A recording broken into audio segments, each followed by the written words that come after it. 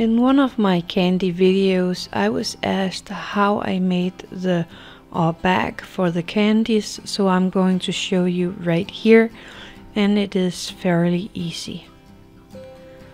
All I need is a tea light with light in, a plastic bag, a small one, this big metal clamp, and my scissors.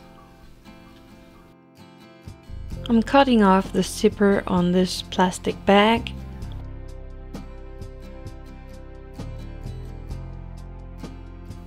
I'm eyeballing the shape of the candy bag and placing this metal clamp so I have the shape.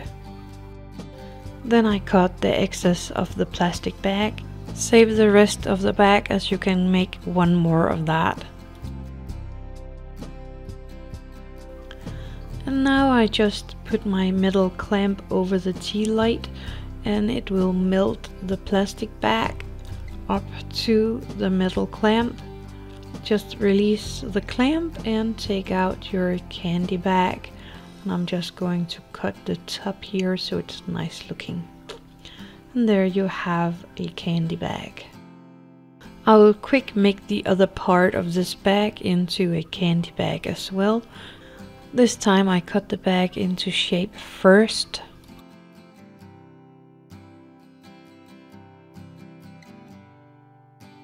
Then I take my metal clamp and I'm placing it so I have a tiny bit of the plastic bag sticking out. And again I'm putting it over my tea light to make it melt the plastic together.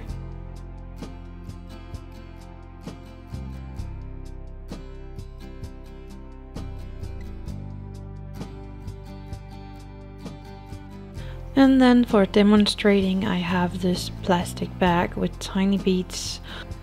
In Denmark we have this candy called Pinocchio Kugler, like Pinocchio bullets or something.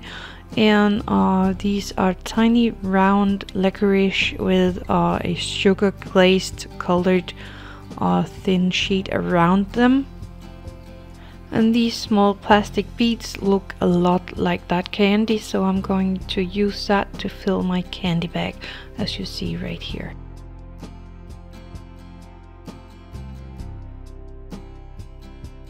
I twist the top end of the little candy bag, and I'm using a piece of string that I tie around the top to keep it together.